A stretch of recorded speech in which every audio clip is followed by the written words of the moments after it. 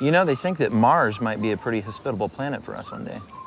Yeah, it's gonna take a little work though, right? Terraforming. Is that what it's called? Yeah. It's basically like we need to create an atmosphere on Mars where there isn't one. Well, they have nitrogen, they have carbon, they have oxygen, they have water. Right, it's all locked up in ice caps, they think, right? Yeah, you got a plan?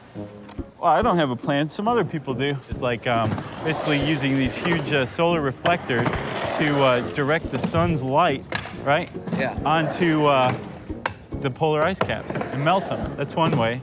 And then there's also basically greenhouse gas factories that are solar powered on the planet that mimic photosynthesis and kickstart an atmosphere. Once you have an atmosphere, everything else is easy. That sounds cool, but it seems like that would take a long time. Well, it's going to take, you know, thousands of millennia, which basically for all intents and purposes is 1,000,000 years. We better get started then, huh? We need to start now.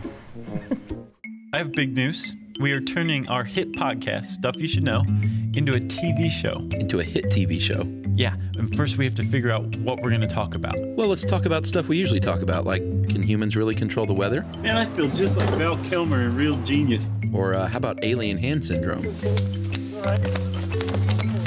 Or maybe even tacos. Chuck, now I want a taco. Fish tacos, wrapped in sloppy joes. Ooh.